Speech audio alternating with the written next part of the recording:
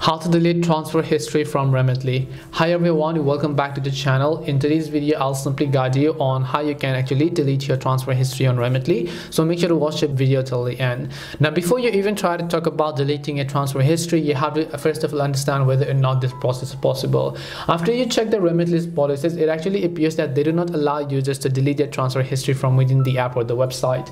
Because no matter wherever you go, you can see the transfer history is always going to remain there. They cannot delete it just for security purposes, as you can see, because according to Remitly's privacy policy, they may retain certain information about their customers and their transactions for legal and regulatory purposes, and even after the customer's account is closed or terminated, they still have the data. This means that some information may be retained even if you delete your account. If you have any concerns about your transfer history on Remitly or wish to request that certain information be deleted, you can simply recommend contacting the Remitly's customer support team for assistance. So to do this, you can just come to the Remitly tab and then you can just go to the option called support.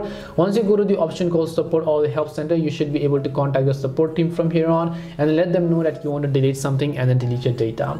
But to give you a basic idea, this is it on how you can go ahead and simply delete your transfer history on Remitly. But the more important question is whether or not you can delete it. Hope this video helped you guys. If it did help you, then make sure to leave a like and subscribe to the channel, and if you have any questions, feel free to leave them down. Thank you for watching and see you in the next video.